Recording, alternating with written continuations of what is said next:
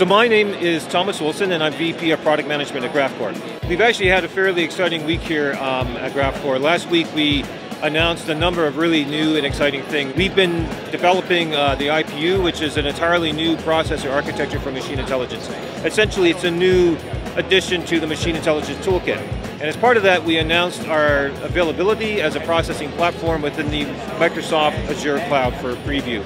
We've also announced with Dell the availability of the DSS8440 IPU server.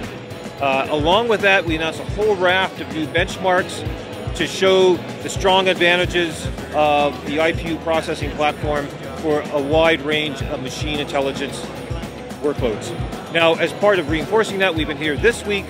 We have a presence here with the Microsoft booth. We have one of the DSS8440s that I just talked about with Dell, and we're making available people here at Microsoft to answer questions about the availability of the IPU on the Microsoft Azure Cloud.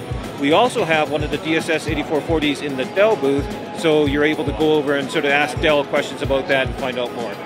We've also had a chance to speak with a number of different customers in some private meetings about the things that we're doing and talk more about the benchmarks that we had released last week. So it's been a very exciting time here at SC19.